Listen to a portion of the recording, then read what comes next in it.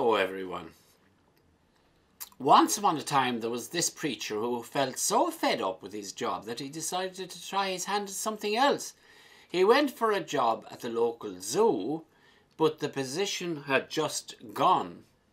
However, the gorilla, the children's favourite, had just died, and not having an immediate replacement, the minister was asked if he would fill in, don a gorilla costume and do a stint at entertaining the children. He reluctantly agreed. However, he was a great hit with the children. On one occasion he jumped up on the trapeze bar and he began to swing back and forth with great enthusiasm, to the added laughter of the children. Suddenly he slipped off the bar and went flying over the railing into the adjoining cage, where a hungry-looking tiger was crouched over him with a large paw on his chest. Forgetting that he was supposed to be a gorilla, he shouted at the top of his voice, "Help! Help! Get me out of here!" The tiger retorted, "Keep quiet, you fool, I'm Father Kelly." So, whether we're dressed as a gorilla or a tiger in dog collar or ordinary clothes, we're all in the same boat, or maybe in the same cage, when it comes to ongoing repentance. I think it's so easy to look out onto the world and go on a tirade against those who apparently commit awful crimes and forget to take a long, hard look at ourselves. It is said that comparisons are odious. The temptation to minimise, even justify our own sins when comparing them to those whose falls for grace often hit the headlines. The apostles seems to have fallen into this trap when they suggested that the 18 people on whom the Tower of Siloam fell must have been worse sinners than the rest of the people in Jerusalem.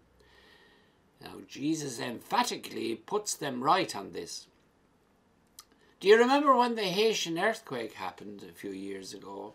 Well, one pastor, maybe one unwise pastor in America, he was suggesting that because the indigenous people were into voodoo and witchcraft, they brought this on themselves. Yes, I have no doubt there are much worse people in the world than you and me. What we've got to do, however, is pray that they will receive the grace of God to turn their lives round. Our prayers and fasting during Lent particularly will help bring people back to God. Our Lady of Fatima predicted the Second World War, but if people repented and fasted, she said, they could prevent it. Saint Teresa prayed for a notorious death row criminal that he would turn to God before his execution, and as he ascended the scaffold he was seen to kiss the crucifix.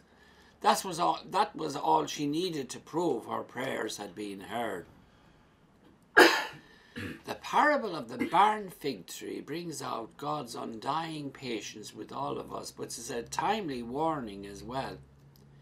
He, God, gives us ample opportunities to repent and sort ourselves out, but if we keep putting it on the back burner, we may run out of time. A bit like Brexit, maybe. The longer we leave it, the harder it gets. The words of St. Robert Bellarmine, however, should fill us with hope. This is what he says: "He who commits sin does what is not pleasing to God, but he who repents of his sins does what is most pleasing to him." Now, thank you all for listening, and God bless you all.